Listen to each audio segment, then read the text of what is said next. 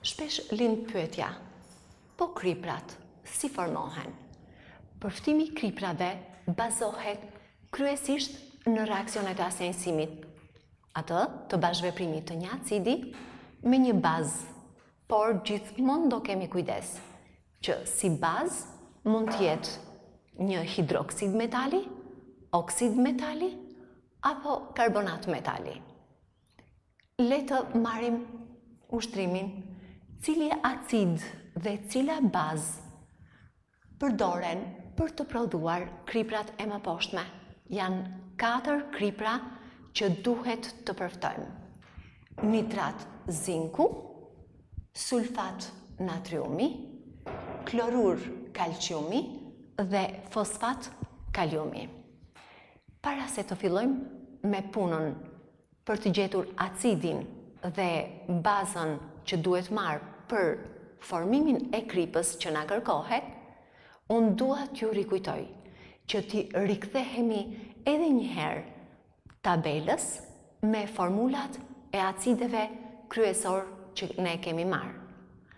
Kështu, duke parë atë tabelë, ne kujtojmë që kriprat e acidit klorhidrik quhen klorure, kriprat e acidit sulfurik quhen sulfate, kriprat e acidit nitrik nitrate, kriprat e acidit fosforik fosfate, e kështu me radhë. Atëherë, duke ditur këtë fakt, le t'i trajtohemi emrit të formulës së kripës, për të kuptuar se cilin acid ne duhet të marrim. Nitrat zinku. Atëherë, nitrate janë kriprat e acidit nitrik. Prandaj, me qënë se përftimi i kriprave bazohet në reaksionet e asnjësimit, ato të bashkëveprimit të një acidi me një bazë, si acid ne do të zgjedhim acidin nitrik, kurse si bazë do zgjedhim oksidin e zinkut, oksid metali, por mund të zgjedhim edhe hidroksid zinku.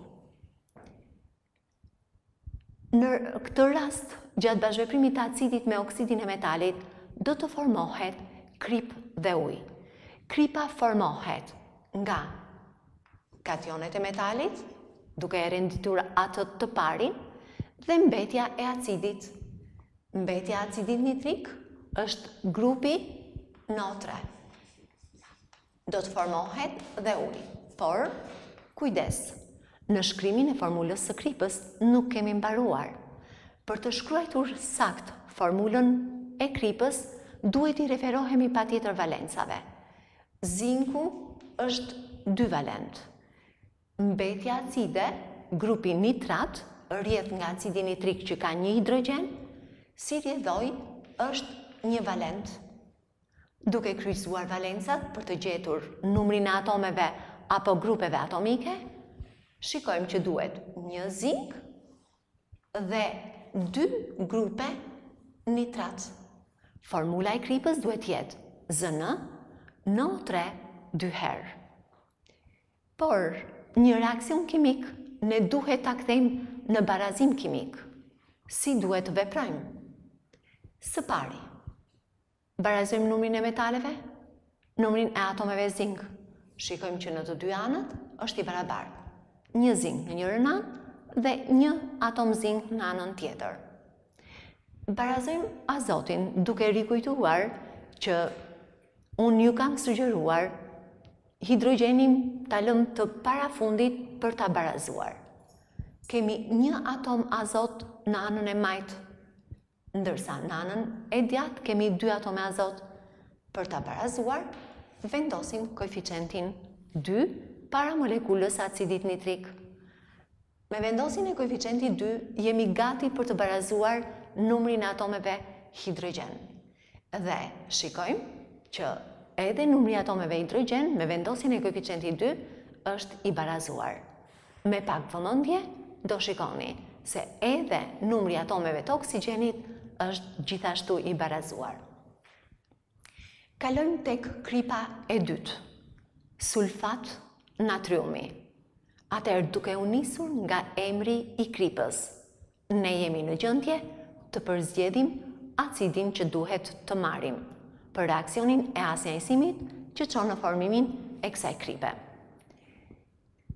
Sulfate quhen kriprat e acidit sulfurik. Prandaj, si acid do të zgjedhim pikërisht acidin sulfurik H2SO4. Ndërsa si bazë këtu unë kam zgjedhur hidroksid natriumi. Ju mund të zgjidhnit edhe oksid natriumi ose mund të zgjidhnit karbonat natriumi. Të treja këto, hidroksidi, oksidi dhe karbonati, luajnë rolin e bazës. Nga bashkëveprimi i acidit me hidroksidit e metaleve, formohet kripa, që formohet nga metali dhe mbetja acide, plus ujë. I rikthehemi për të plotësuar formulën e kripës.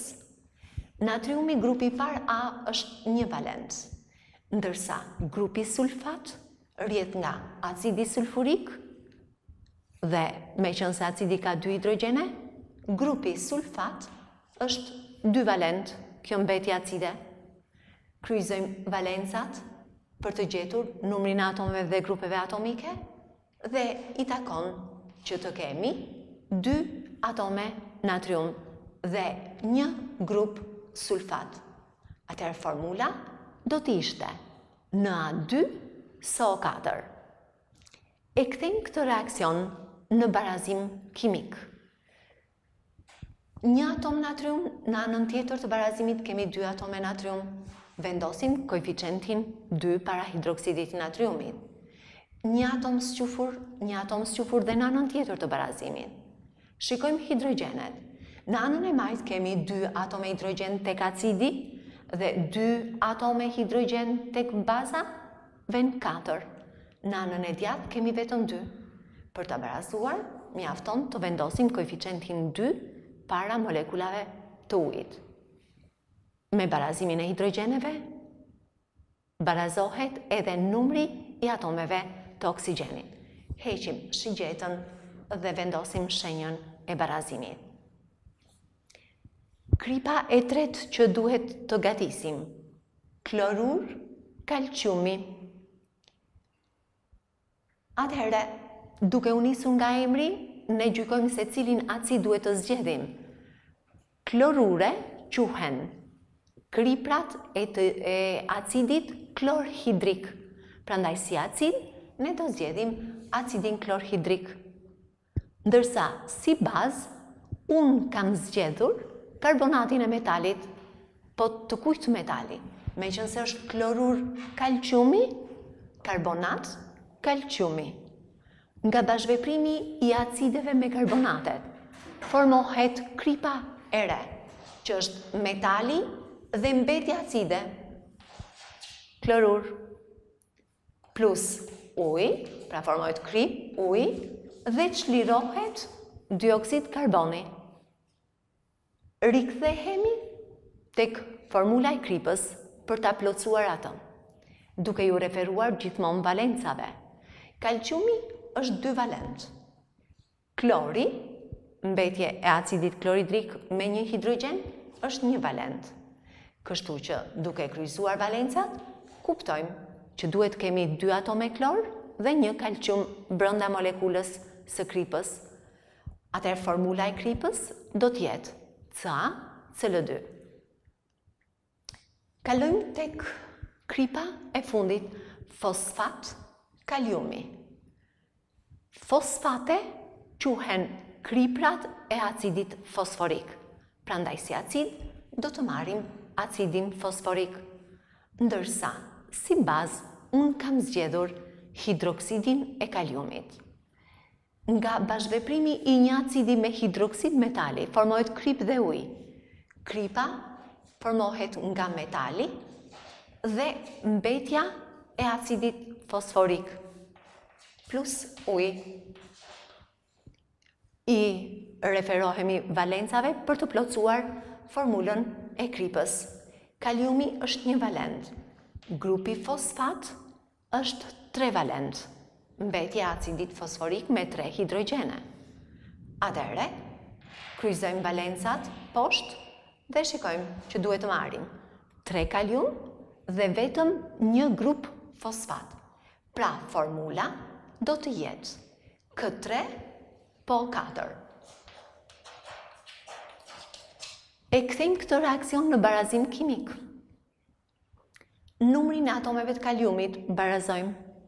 Në njërën anë kemi 1, në anën tjetër kemi 3.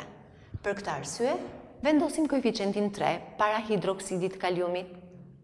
Barazojmë fosforet. Numri i atomeve të fosforit është i barabartë në të dy anët e barazimit, e reakcionit. Barazojmë numrin e atomeve hidrogen. 3 atome hidrogen i kemi tek acidi dhe 3 atome hidrogen i kemi tek molekulat e bazës, hidroksidit, vën 6. Ndërkohë që në krahun e djathtë kemi vetëm 2 atome hidrogen tek molekula e ujit. Për ta barazuar, për ta bërë 6 numrin e atomeve të hidrogenit, mjafton të vendosim koeficientin 3 para molekulës së ujit. 3 shumëzim për 2 i thonë 6 hidrogene. Po të shikojmë dhe oksigenet, është i barazuar. 4 oksigen dhe 3 oksigen, 7. 4 i kemi tek fosfati kaliumit dhe 3, 7. Kështu, e kthyem këtë reakcion në barazim kimik. Zakonisht, kriprat janë të treqme në ujë dhe ato nuk i dallojmë dot nga molekulat e ujit. Për të veçuar kripën nga uji në raste të tilla, mjafton që ta vlojmë tretësirën e përftuar dhe të përftojmë kështu kristalet e kripës, të cilat mbeten pas largimit të ujit në formën e avujve të ujit. Kështu ne paraqitëm disa nga reaksionet që çojnë në përftimin e kriprave. Kujtojmë që në laborator mund të përdoren dhe metoda të tjera të përftimit të kriprave. Dhe një mënyrë është për shembull bashkëveprimi i metalit me acidet, duke formuar krip dhe duke çirruar gazin e hidrogenit.